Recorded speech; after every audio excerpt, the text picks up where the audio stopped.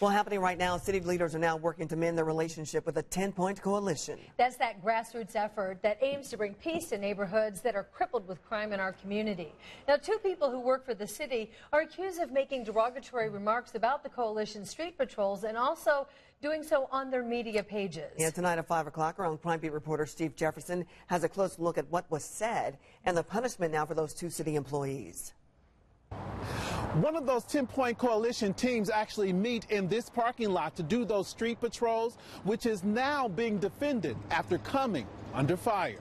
And I was really stunned. 10-Point Coalition founder Reverend Charles Harrison defends the organization. While teaching Bible class here at Barnes Methodist, he got word about social media posts from two city employees.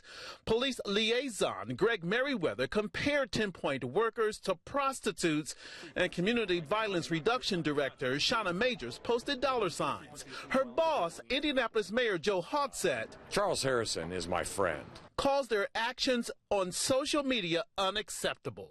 I asked her to reach out to Charles Harrison, to personally apologize to Reverend Harrison. Their actions resulted in Majors receiving a formal warning from her supervisor and losing privileges to participate in the current grant cycle. Metro Police Chief Brian Roach suspended Merriweather 3 days without pay. The man who wants Hogsett's job, yes, Reverend Harrison and I are close friends, called for a harsher punishment. If he doesn't fire them now, it's an endorsement of their divisive, ugly comments. Shauna has reached out to me, and we had a great conversation this morning.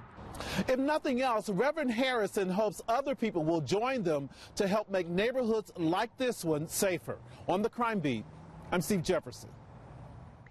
Thank you, Steve. After accepting her apology for those social media remarks, Reverend Harrison has agreed to meet in the future with Shauna Majors.